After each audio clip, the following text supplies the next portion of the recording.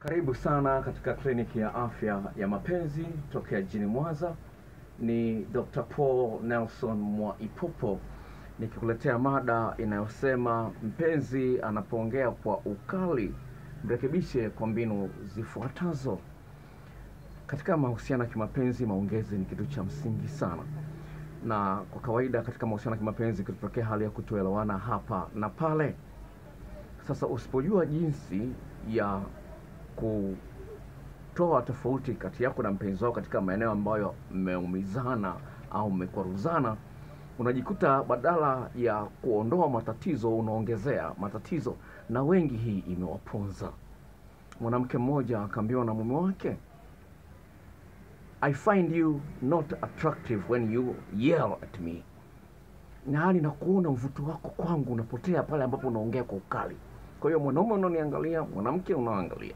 Kitu cha kwanza ambacho unapaswa kukifahamu ni hatari kwamba unapoongea kwa sauti ya ukali au kuonyesha katika sauti yako kwamba unaumia sana, kwa nini unafanya hivi?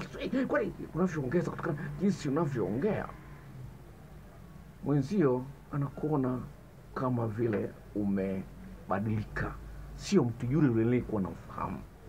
Sasa ndio unajikuta mtu anasema kwamba sina hisia na mume wangu, sina hisia na mke wangu, kutokana na vitu kama hivi.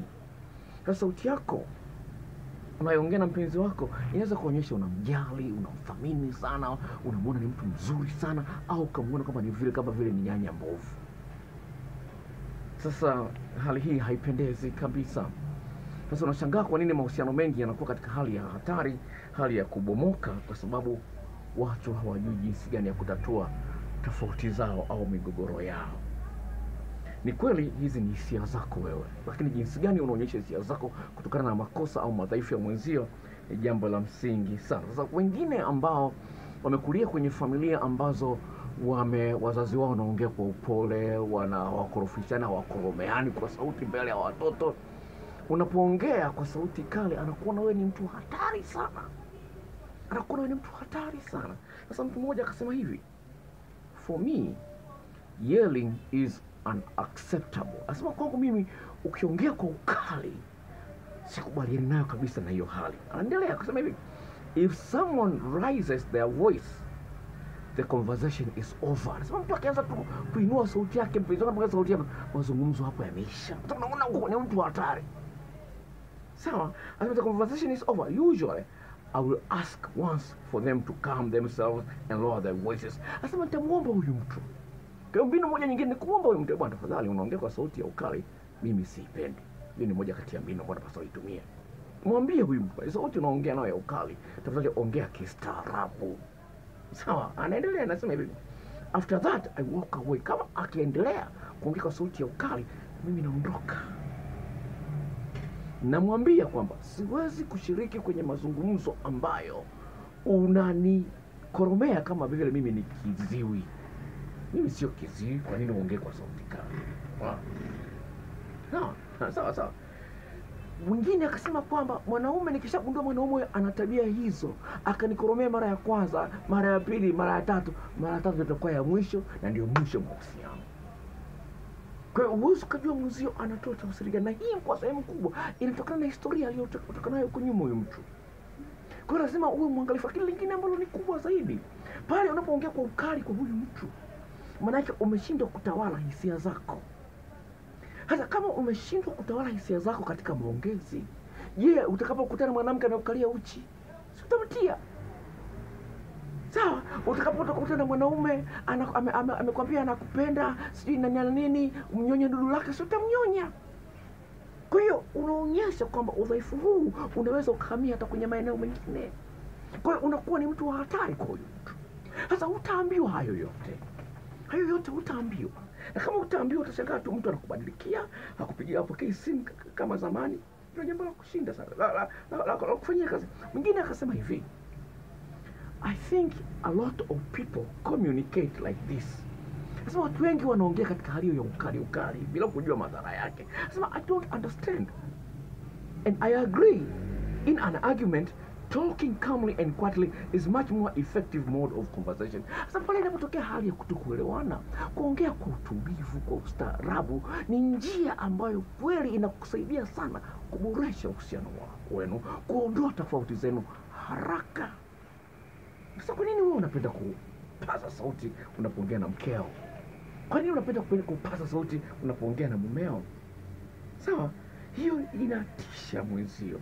Sawa, hilo inamtisha mwenzio. Anajiona yuko katika eneo la hatari. Sawa, mwingine mume wake akawa anamwambia, "Sipendi hiyo hali." Mwanamke anasemaje? Eti ndio kipaji changu mimi. Wewe usinizuie bwana kutumia kipaji changu. Mimi nikiongea kwa sauti ndio kipaji changu.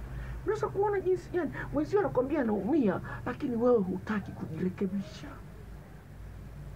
Hiyo ni hali mbaya sana. Kwa hiyo ningependa kuambia msikilizaji, ujenge uhusiano ambao mwenzio kweli anaiona thamani yako.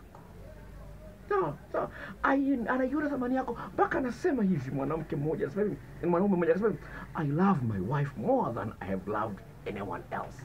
Sawa, ambaye anasema nampenda mke wangu kuliko wanawake wote ambao nishakutana nao.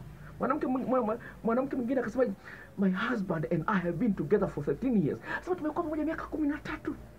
So excited to see how our lives are connected in an amazing way and a happy way. Asema hivi miaka 13 tumeconnected. Yaani kuna hii hali ya mshikamano kati yetu katika hali ambayo inashangaa kwa nini ipo na inaendelea kuwepo na tunaifurahia.